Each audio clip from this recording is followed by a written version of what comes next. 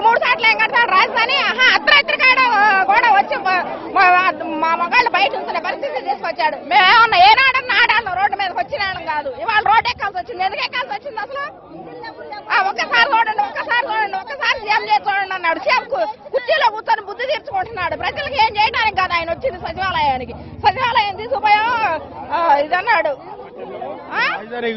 ఇక్కడ బాధ అమరావతి ఇక్కడే ఉంటది కానీ కర్నూలు కానీ విశాఖ కానీ చేస్తా ఉంటారు.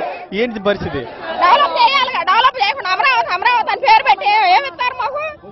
ఫ్లాట్లు డెవలప్ చేస్తా ఉన్నాడు. సరే ఇంకా ఫ్లాట్లు డెవలప్ చేయకపోతే మేము ఎలాగైతే భూములు అప్పచెప్పామో చంద్రబాబు నాయుడు గారికి అలాగే మా భూములు మాకు ఇవ్వండి. శ్మశానం చేశాడు సచివాలయాన్ని. ఇవాళ ఇంకేం చేస్తాడు? అభివృద్ధి.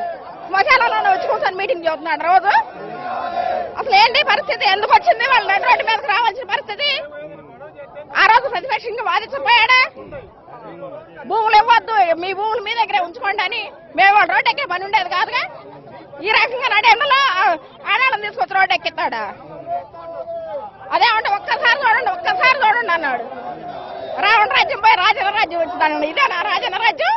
ఆడాళ్ళని బయట కూర్చోబెట్టి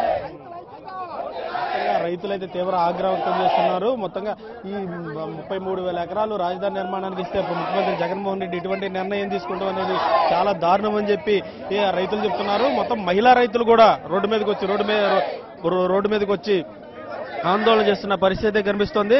చెప్పండమ్మా, అమరావతి రాజధానికి సంబంధించి 3 రాజధానులు కడతామని చెప్తున్నారు. ఇప్పుడు మీ పరిస్థితి ఏంటి? భూములు ఇచ్చారు కదా మీరు, ఏంటి పరిస్థితి?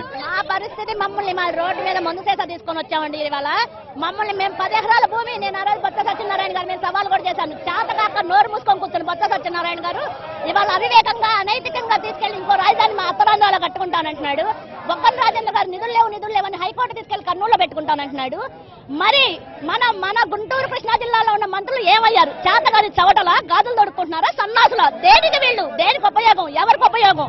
ఇవాళ రోజున నీ జిల్లా మా జిల్లా మన జిల్లా నుంచి మీరు చేసిన ఒక్క పని చేయండి, చూపించండి. మీరు మాట్లాడలేరా? మీకు చేత కాదా? మీకు జగన్ గారు అంటే భయమా? కొడాలి నాని గారు మాట్లాడుతున్నారు, వాడమ్మ మొగుడు ఈడమ్మ మొగుడు. మాయమ్మ మొగుడు సొమ్ము ఉందని మీరు వచ్చి రోజు అసెంబ్లీలో సమావేశాలు నిర్వహించారా? మీరు రోజు అసెంబ్లీ దేనికి వస్తున్నారు? మాయమ్మ మొగుడు సొమ్ములు మా సొమ్ముతో మీరు వచ్చి మీరు ఏం చేద్దాం అనుకుంటున్నారు? మీకు చేత అయితే మీకు సిక్కు సెరవు ఉంటే రేపు నుంచి ఈ యొక్క అసెంబ్లీ సెక్రటేరియట్ కూడా మీరు చేత తీసుకుపోయి వైజాగ్ లో పెట్టుకోండి. మీకు దమ్ము ధైర్యం ఉంటే వాటి నుంచే చూస్తున్నాం మేము. మాకు అవసరంలో మేము 2015లో మేము ఎలా ఇచ్చాము ఆ భూములు, అదే విధంగా మా భూములు మాకు అప్పచెప్పి మీ అమరావతి మీరు ఏడన్నా పెట్టుకోండి, మాకు సంబంధం లేదు. అమరావతి పెట్టుకుంటారో లేకపోతే బొత్సావతి పెట్టుకుంటారో లేకపోతే బొగ్గనావతి పెట్టుకుంటారో మాకు సంబంధం లేదు. మీ ఇష్టం వచ్చిన పేర్లు పెట్టుకొని మీరు ఏడన్నా ఊరేగండి, మాకొద్దు.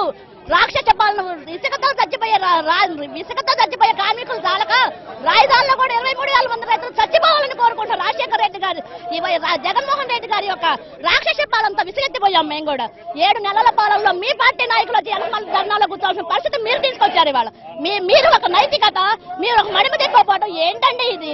ఎక్కడ వెళ్తుందండి రాజ్యాన్ని? 16 ఏళ్ళ జైల్లో ఉండొచ్చిన జగన్మోహన్ రెడ్డి గారికి తెలియదా రాజధాని అంటే ఎలా ఉండాలి అని? రాజధాని గురించి బెంగళూరులో ఉండే వాళ్ళకి, హైదరాబాద్ లో ఉండే వాళ్ళకి కొత్తగా రాజధాని కట్టుకోవడం ఏం తెలుసు? అమరావతి హైదరాబాద్ రాజధానిలో ఉండగా మీరు బెంగళూరు అభివృద్ధి చేసుకున్నారు, బెంగళూరులో ఆస్తులు సంపాదించుకున్నారు. మరి ఎవరు మీరు అందరూ బానిసలుగా బతికి మీరిచ్చే అమ్మఒడికి, మీరిచ్చే రిక్షాకి, ఆటోకి ఇచ్చే డబ్బుల కోసం అందరూ ఏమీ లేకుండా అడుక్కు తినాలని మీరు కోరుకుంటున్నారా? ఈ పథకాల ద్వారా మేమందరం అడుక్కు తిని మీ పథకాలతో మేము బతికి మేము రోడ్డు పాలై ఆత్మహత్య చేసుకోవాలని మీరు కోరుకుంటున్నారా? రాజశేఖర్ జగన్మోహన్ రెడ్డి గారిని ఇదే అడుగుతున్నాం.